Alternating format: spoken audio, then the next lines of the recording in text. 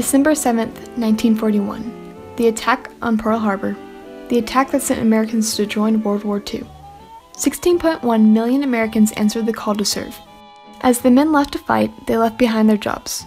So women filled in, taking jobs that were previously deemed too dangerous. They helped in the factories, served as radio operators, flew military aircraft across the country, ran the farms, worked as laboratory technicians, tested new planes, and even trained anti-aircraft gunners. Even with those jobs, women yearned for more. They wanted to go overseas and fight. They wanted to be pilots, soldiers, nurses, and Marines. Jacqueline Cochran was one of these women. Jacqueline Cochran, nicknamed Jackie, was born May 11, 1906 in Florida. After growing up in poverty, she took a job as a beautician, so she moved to New York and made friends and clients with high-profile people. While attending a party hosted by one of these people, she met Floyd Odman. She told him about her ambitions and her dreams. Her enthusiasm ensnared Floyd, and he told her that economic depression would be challenging for her job, and suggested that she should learn to fly to get an edge over her competition. She opened up and told him all her hopes and dreams and ambitions and bubbled over with enthusiasm. Well, this caught Floyd's attention, and he was mesmerized by her. And it wasn't a case where this was an older man looking at a younger woman saying, "Oh, I'm going to make something of you." This was a fellow who said, "Wow, this is a gal that's going somewhere," and decided that he wanted to be a part of that and play a role in it. Jacqueline, always good at adapting and a quick learner, earned her pilot's license in 3 weeks. Quoted from Jacqueline herself, "I might have been born in a hovel, but I was determined to travel with the wind and the stars." She fell in love with flying in airplanes. 2 days after getting her license, she went on a solo flight to Canada, learning to use the compass and reading maps as she flew. During her time period, aviation was a very male-dominated industry. This didn't stop Jackie. She didn't want to only be the best female pilot. She wanted to be the best pilot, period. Jackie threw herself into aviation and air competitions. Throughout the year of 1933, Jackie learned and practiced every flight maneuver. In 1934, Jackie competed in the Mac Robertson London to Australia air race, and she did it in the GB, a highly dangerous aircraft.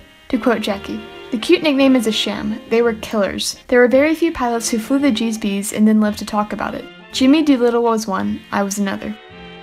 Sadly, she did not win the competition due to a mislabeling of switches, but she only became more determined. Her determination won the heart of Floyd Odman, and they married in 1936. He was impressed with her, and what he did when they got married, he helped her out in every endeavor that she wanted to attend, whether it's flying or her business or anything like that. And he sort of used Jackie as a hobby. Jackie Cochran became the first woman to win the Bindex, attain a flying speed of 842 miles per hour, take off and land an aircraft carrier, pilot a bomber across the Atlantic Ocean, receive the Distinguished Service Medal, serve as president of the Federation Aeronautic International, and the first woman to break the sound barrier. As the world began to conflict and the countries began to go to war, Jacqueline grew a strong desire to join the fight and make a difference. But the government wouldn't let females fight overseas.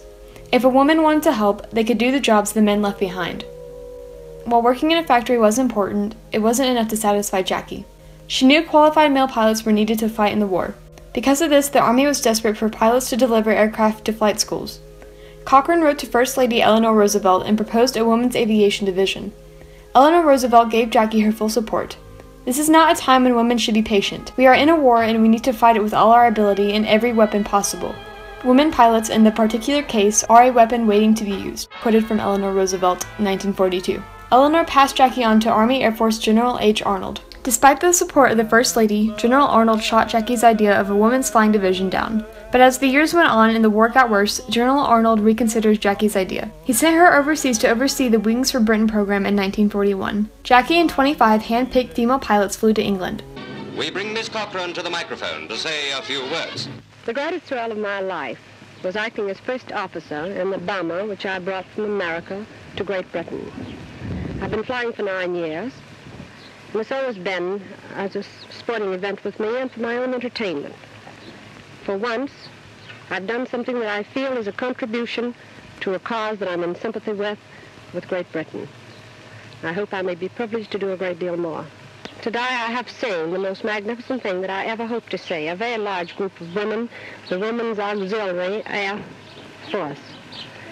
And they are doing a job and the most diversified work that I've ever seen done by women. They're relieving hundreds of men, really doing a man's job, each and every one, and to help their country. And I wish it were possible that I could stay here and help them. But maybe in America I can do enough to make up for what I can't do here. But while overseas, another woman was proposing Jackie's idea.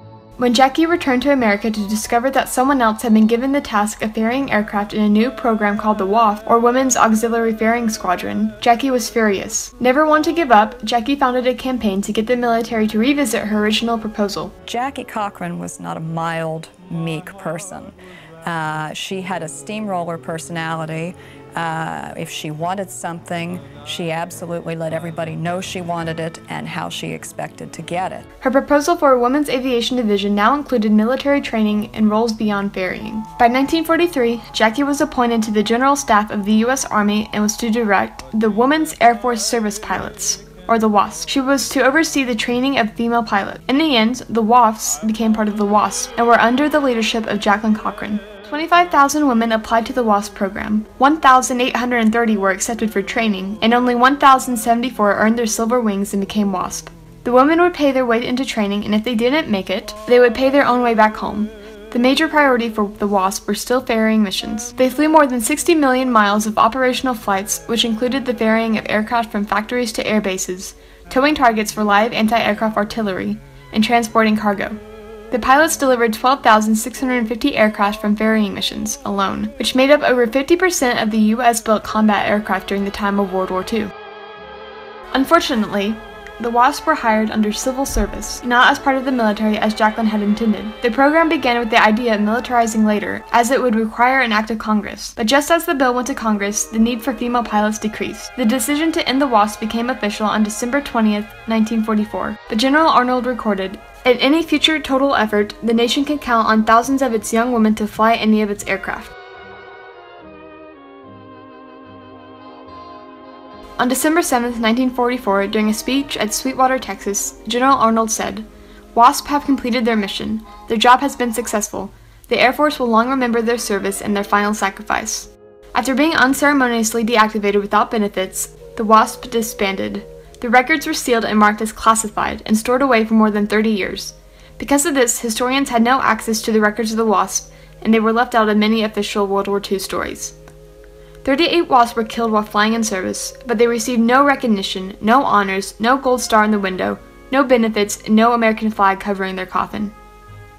WASPs were denied veteran status for 35 years. 35 years after the war, they received their medals and notification of their veteran status through the mail. While General Arnold promised the WASP would never be forgotten by the Air Force, sadly, they were for many years. I think the 25th anniversary of the disbandment of the WASP, which occurred in 1944, and this is later. I'm up at Edward, so I came down. She said, "Would you come down and give a talk to the WASP about current, kind of flying and airplanes and technology?"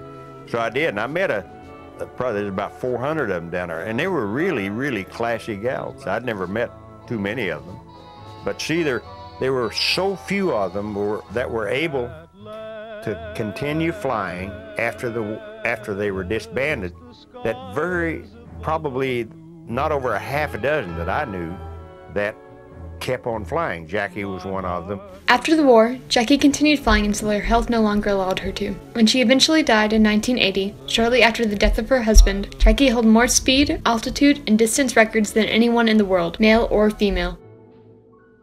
Jacqueline Cochran took a stand for women in aviation and changed aviation history forever.